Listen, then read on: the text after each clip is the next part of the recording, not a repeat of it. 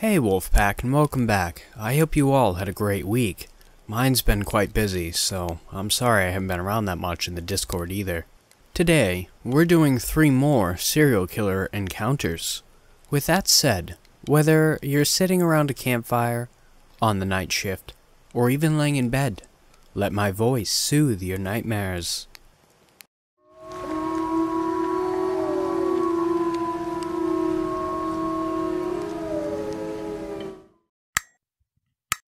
I am a notorious serial killer in my city. 12 had died from my knife, and I happy about it. Not exactly. But as long as I don't get caught, it doesn't matter, right? Never mind that though. This is a story of the first duo killing I have ever done. Yes, believe it or not, killers group together and murder people. Double the people, double the fun. It starts in the cold winter of 2008, probably around January or February. My duo partner and I were sitting in the basement of this family's home. Poor souls. They forgot to lock the basement's back door. We walked in and waited about 30 minutes after we had heard their living room TV turn off before we started going upstairs. Now, I want to clear some things up. Murderers don't wear massive boots indoors. We also don't wear masks. Why, you ask? We don't need to hide our identity if we don't intend on leaving any witnesses. I also don't kill any children. They can actually do something that can improve people's lives, but their parents are useless bags of blood to me. I never want to leave them in a Batman-like life, but you gotta do what you gotta do. If you don't understand, let me explain. Serial killers are actually just government tests, kinda like hitmen, but for the government. Now, of course there are real serial killers who don't work for the government, but we aren't those people. We kill, we scare, and we make people take risks. We fuel the economies in some cities. If everyone lives life like it's their last day on Earth, productivity skyrockets. But back to the story. We cut the power to the house and began our move. Before we went up the stairs, we took off our shoes. You are so much quieter wearing just socks. After we went up the stairs and went to look for hallways meaning at least one bedroom in most family homes, the downstairs seemed pretty empty, so we walked upstairs. This is where we started noticing things. Decorations on doors are a dead giveaway. On one side, we found 2 doors. One with the normal edgy teenaged boy stickers like "Girls Not Allowed," "Professional Gamer" inside, and another door with "Live, Laugh, Love" on it. The other side had a newborn inside sticker on it. It always gave me a chuckle knowing that they just gave away their location, and ultimately, as long as they are older than 18, their life.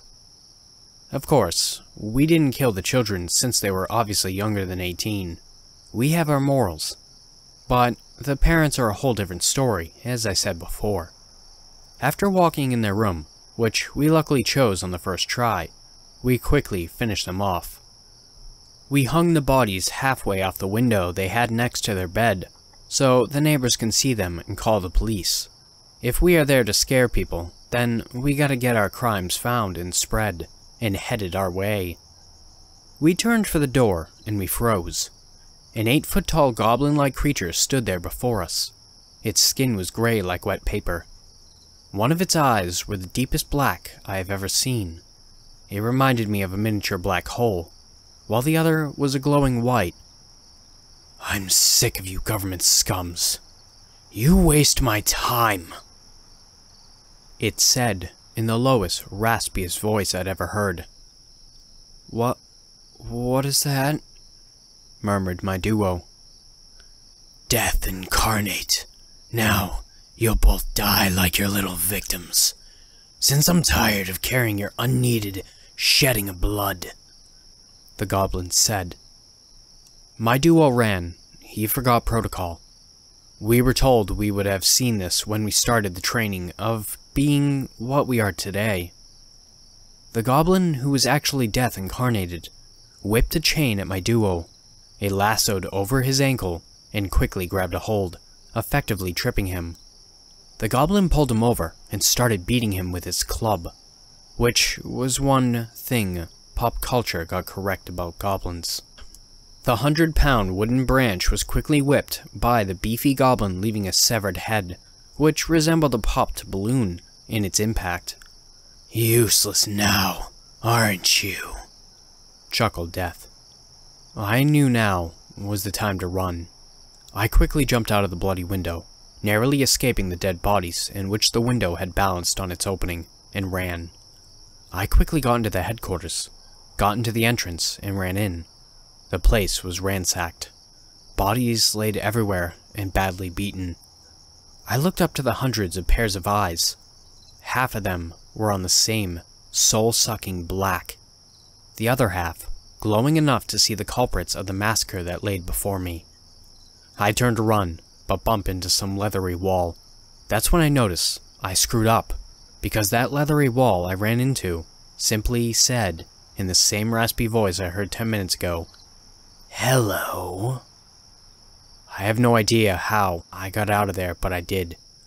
I'm writing this to inform the public that they will be suffering an end way worse than death, and literal gods will be behind it.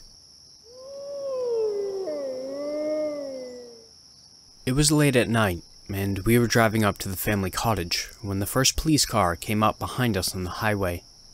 My wife didn't see it at first, and she made a surprised noise before pulling over to the side of the single-lane highway. We slowly came to a stop on the gravel shoulder, and the cop car sped past us, the airstream buffeting us to the side. It was going very fast, I thought, even for a cop car with its lights and siren on. After a few moments, my wife pulled back onto the road. It was odd to see a police car, or any vehicle for that matter, this late at night on Highway 7. It was 3 o'clock in the morning, and that had been the first car we'd seen for a while. After driving for a few more minutes, she exclaimed again and pulled over quickly. This time, nearly a dozen police cars drove past. We watched them go in astonishment. What on earth would go on to cause such a response? We live in Canada, so murders and gun crimes are uncommon. My first thought was an arson, or perhaps a drug bust. But that didn't seem right for the amount of cars in that time of night. The thought of a murderer on the loose didn't even cross my mind, at least not at the time. We kept driving, and she pulled over 3 more times to let police cars go by. Each time, more than a few cops sped past at high speeds. All told, about 30 of the squad cars went by before we saw the last of them. The stereo had nothing but static for the most part, and Twitter was silent on the subject. When I used the intermittent data service on my phone to check for police news in the area, it was a small community, so the local police department didn't even have a Twitter account, I noticed. By the time we got to the cottage, we were both exhausted. As I've described here before, our family cabin is a long way off the beaten path. We were at the end of an isolated peninsula on a small lake. It takes 30 minutes of driving down treacherous back roads, some of which barely qualify as roads, to reach a quaint little shack. And that's after the 4-hour drive on freeways and single-lane highways just to get into the area. The place was so dilapidated, we told people we were going camping when we went up there, even though it was technically a cottage. We pulled into the driveway, which was just a couple of tire tracks in the grass. I got out of the car and swatted mosquitoes as I pulled out my phone and turned on the flashlight app.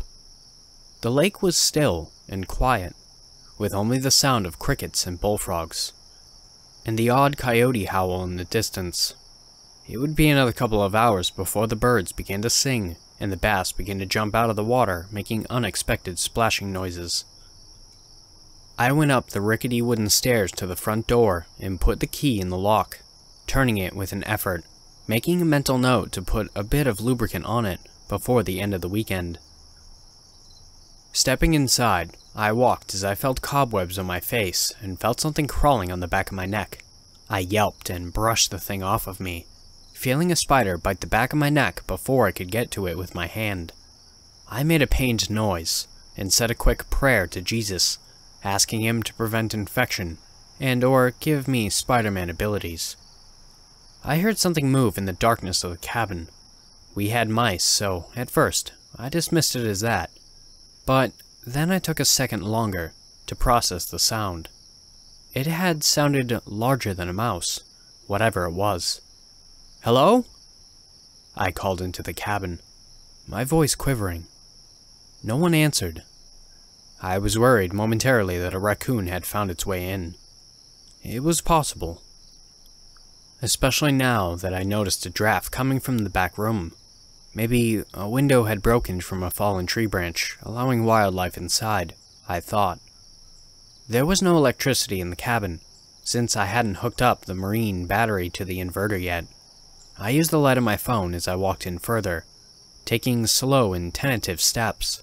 My heart beat loud and fast in my ears. My mouth and throat felt dry, and my stomach felt fluttery and strange. "Hello?" I said again, still sensing another presence inside. Something with eyes, watching, waiting. I proceeded further, and almost released the contents of my overfilled bladder into my pants when someone put their forearm around my neck, tightly choking me. I felt a cold steel blade dig into the flesh below my ear, and a sting as it prodded past the superficial skin, drawing blood. Warmth trickled down the side of my neck and turned cold in the chilly night air. Not a sound. The voice behind me was not asking. It was a raspy-sounding man, his smoker's voice totally devoid of emotion. Not a sound at all, or I will kill you. Tell your woman to come inside. My wife came in, saying something about how tired she was, and then dropped what she was carrying and screamed. She stood frozen in the doorway, mosquitoes flying in past her, the car headlights making her into a silhouette, a caricature of a scared person. Her hands were up at the sides of her face and her legs shook. She tried to say something, but stammered and stopped. "I'm gonna take your car," the man said. "Give me your keys."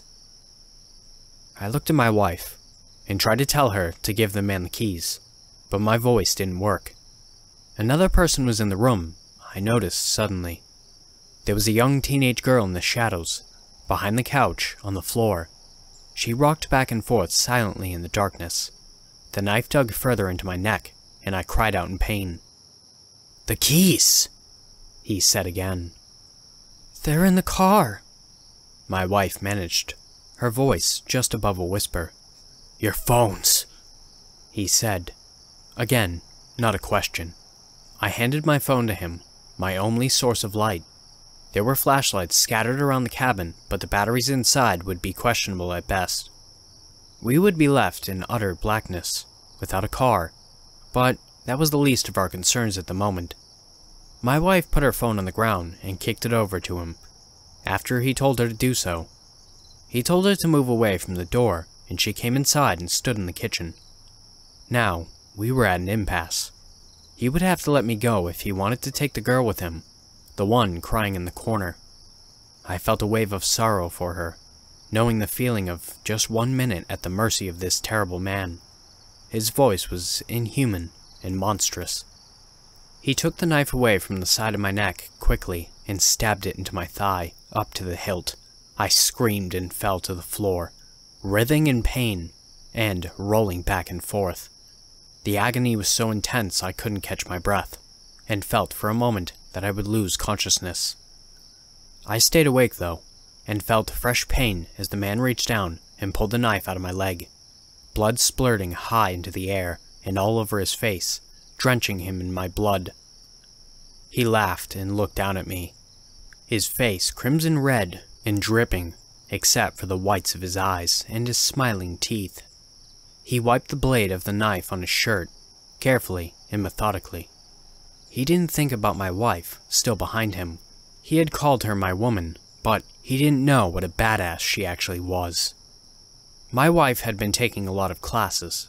Since our run-in with the locals, our last time up at the cottage, she wanted to prepare if we ran into trouble again here, and had become obsessed with self-defense, and jujitsu in particular.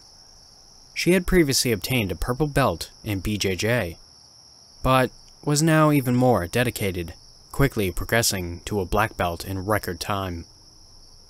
She jumped up into the air and managed to get her right leg up over his arm, the one that held the knife. A flying arm bar is a difficult maneuver to pull off, especially against a taller opponent. But she had been practicing like it was a full-time job. I had spent many nights as her practice dummy. She wrapped her arms around the man's wrist and yanked backwards with all her body strength. She had been working out, and managed to break his arm with a loud snap. I'm sure the adrenaline pumping through her veins helped maximize her torque, as I had never seen her so successful against a larger opponent. She had also caught him completely by surprise. I heard my bones crack as she pulled back even further, not relenting at just one broken bone. The man screamed and howled as his ulna and radius broke in multiple places. His shoulder popped out of the socket farther and farther. I heard another loud snap. His humerus, maybe? I thought we had him beat, then, but just as he had been caught by surprise, so were we. The girl who I thought was his prisoner suddenly appeared behind my wife and pulled her off the man, screaming and swiping at her. She had a knife as well, I saw with alarm. It was smaller, but she had it tightly gripped in her fist. The light cast by my cell phone, which lay haphazardly on the floor, illuminated the scene at times, but it was mostly shrouded by darkness. I couldn't see what was happening, as I held tight pressure on my wound. I pulled off my shirt and wrapped it around my leg as a tourniquet, trying to make a futile effort to ignore my blood loss and get up to help. The man was no longer writhing on the floor. He had a furious look on his face, and his arm hung limply at his side. I was suddenly terrified as I watched him get up to his knees, shakily, and try to stand. He fell once, face-planting with a loud smack into the wooden floor. It seemed not to affect him, though, as he just got back up to one knee again. Then, I saw him in the dim light, what he was reaching for. His knife was laying on the floor, just out of reach. He was trying to crawl over to it. In the darkness, I heard the two women fighting. It was starting to sound like my wife was getting the better of the younger girl, who was fighting like a wild woman. She had been screaming and sticking her with a tiny knife again and again, but was going to lose steam and slow down, her arms suddenly heavy and tired. My wife finally got a hold of her arm and twisted it backwards, dislocating the young girl's shoulder. She fell to the floor in a heap, holding her arm and making hurt animals-like noises. The man was just about to reach the knife, I realized. I shouted to my wife and told her to look out. She saw, but just at a moment too late. She was going to try and kick the man in the chin as he reached for the knife, but he saw her, and at the last second pulled away. She slipped on the floor, which was slick with far too much blood. As her foot missed his face, and the force of her kick lifted her off her feet, she fell down hard on her shoulders and neck, but didn't stay down for long. She got up covered in blood and tried to avoid the man as he slashed at her with the knife. My wife backed up into the kitchen counter and felt around behind her for a weapon. She found one. The man came at her and lunged. She sidestepped out of the way, and he went past her, flying all of his body weight into the kitchen counter. He looked like he had the wind knocked out of him, and was stunned for a moment. That was when my wife hit him in the back of the head with a frying pan hard. He collapsed to the floor, and the girl ran over to him, screaming at us. I managed to get up to my knee and grabbed my phone. I held it in the girl's eyes, blinding her with the bright light. She covered her face and cursed at me, her voice pure rage. She cradled her arm, looking defiant despite her injuries. I picked up the knife the man had dropped and managed to get up on one leg. I held onto the wall for support and told my wife we needed to go now. She agreed, and we limped out of there together. We got into the car and drove away, hearing the girl's insane voice from behind us, calling after us manically. "We're going to find you, you know. Don't think you've won, because you ain't won shit. He's gonna wake up and guess what? He'll be coming for you next. You ain't beat us. You ain't shit. You're gonna die. You're going to die. You hear me? We found out the next day, when we read the paper, just what had happened. The man was a cannibalistic serial killer, and the girl was his brainwashed accomplice and underage protege. The authorities had found human remains from multiple victims buried in his backyard, and had initiated a manhunt for him after he disappeared. That's why all the cop cars had passed us on the highway, on the way up to the cottage. It was just our luck he picked our isolated cabin at the end of the peninsula, far away from prying eyes. The chances were 1 in a million, conservatively. He had been hiding there for just a few hours when we stumbled upon him. The worst part is, I know he's not dead, and he hasn't been caught. We called the police, but they managed to get away before they could get there. They are both trained hunters and survivalists. I've found out since, so they know how to get by in the wild. I only hope the police manage to catch them before they can find us. I'm worried because I know there's a few things in the cabin that could have identified us. A fire permit, which bore my mother's name, hung from a board in the living room.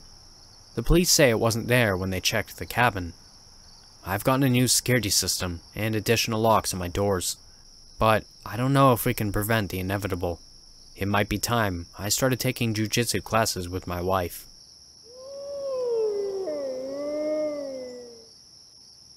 Before we start the story, I would like to say, please go check out this author's book on Amazon. It's called First Do No Harm by P.F. McGrail. I actually have Kindle Unlimited, and it's pretty good so far. I highly recommend it.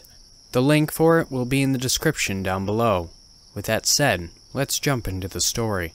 I had to weep silently so the little boy would not hear me from inside his closet. The tears absolutely ruined my clown makeup, but I was not going to come out until dark. So, he probably wouldn't notice. And even if he did, that would just make it creepier. It was hard to breathe in such a cramped space. I'm very claustrophobic. But there could be no deviation from the instructions. Not if I wanted my wife to eat again this week. "Daddy, the clown is back in my closet," the boy complained from across the room. A man groaned. "Damn it, Timmy, there's no clown in your stupid closet. I've checked every night this week, and it's getting old fast." A silence lingered that could only indicate the challenging and electric bond that defined an unspoken gaze between father and son. He sighed. "This is the last time I'm checking, Timmy. I swear. You're 6 years old. You shouldn't be afraid of the closet anymore." I held my breath and buried my head in his dirty clothes, my hand wrapped around the can of gasoline beneath my knees. Words cannot describe how much I feared to use it, but my instructions were clear. If I were ever discovered by an adult, the entire house gets burned to the ground. No one escapes, no survivors, not even me. The door opened. "See? Nothing but the dirty laundry that your mother told you 3 times to take downstairs." The door closed. More unspoken silence. Then, softer, "Good night, champ. Big day at school tomorrow." The lights flicked off. In the dark, the past came back to me. "Do you love me?" Annie had asked, and I told her yes. The morning light was catching her stray, wispy hair in a way that stood somewhere between careless and disheveled. "How do I know you love me?" she teased. And I didn't know what to say. The reality is that the first time I ever saw her, I was disappointed. My friend had promised to set me up with someone hot, but this tiny, mousy girl was average at best. In time, though, each physical feature had bound itself to an indelible memory. Her snub nose kept rubbing against my shoulder after the first time we made love. She could stick 3 flowers behind her wide, protruding ears, and her cerulean fingernails would slide deliciously through my hair when she reached both arms back while I was on top, and her face was buried in the pillow, begging me to go faster, and her fingernails would pull on my locks while I was almost there. I couldn't tell that I loved her for being the most beautiful person on earth, because I knew she wouldn't believe the truth. I played counting games. After 19 minutes and 13 seconds, I couldn't put it off any longer. I stood up and pulled the jar from behind me. I could feel it vibrating with energy, even if it was too dark to see inside. I hated myself for doing this, but rules had to be followed. So, I unscrewed the top and flipped the jar into his dirty clothes. With a soft thud, the mass landed and scattered. In the silence, I could almost hear it. 1,000 freed cockroaches now were roaming this boy's closet. It would be weeks before they found every one. I struggled to put the clown nose on. It was difficult. I had slit the flesh of my nostril open, leaving spare flaps that would always crust over with scabs and boogers. The physical pain dulled, but never left. I didn't have any regrets, though. He'd given my wife 2 pints of oatmeal that week. I sat softly on the edge of his bed, making sure to pick a spot in the patch of moonlight streaming through the window. Though he was in the dark, I could tell by the glistening reflection of moonlight on his eyes that he was looking at me. "Are you here to scare me again tonight, clown?" I nodded, fervently, enough to bounce the bed. "And my parents will never believe me if I tell them about you." I shook my head slowly. The soft crumpling of sheets told me that he was crawling toward the farthest corner of his race car bed. "What?" He hitched a sob. "What are you going to make me do?" he asked in the quietest whisper. With a trembling hand, I reached into my oversized clown pocket and produced a piece of Tupperware. I grabbed my own wrist to steady myself. "Are you going to hurt my mom and dad if I don't do everything you say?" he asked, in a voice filled with more terror than any child should ever experience. I nodded, dragging it on long enough to make sure there was no ambiguity. Then, I peeled the plastic lid back. My wife's beautiful finger lay inside, looking grotesquely out of place without her hand attached. Her cerulean nail polish, usually so exotic and mysterious, seemed so cold and dead. Pulling the meat from her bone had been one of the hardest things I have ever had to do. I was very glad I'd completed that task ahead of time. I picked the chunk of shredded flesh out of the Tupperware, staining my clean, white clown gloves a rusty red. "Eat up," I growled. I leaned against the wall for another sleepless night of standing in the closet.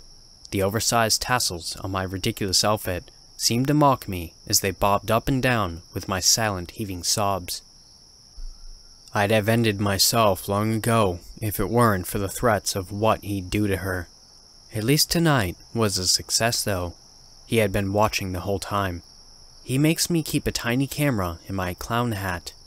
I've been a good boy, so my wife would get to eat 3 times this week.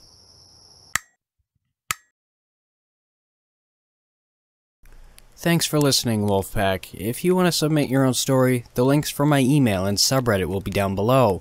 I've also created a Discord, so if you want to join that, the link will be in the description down below as well.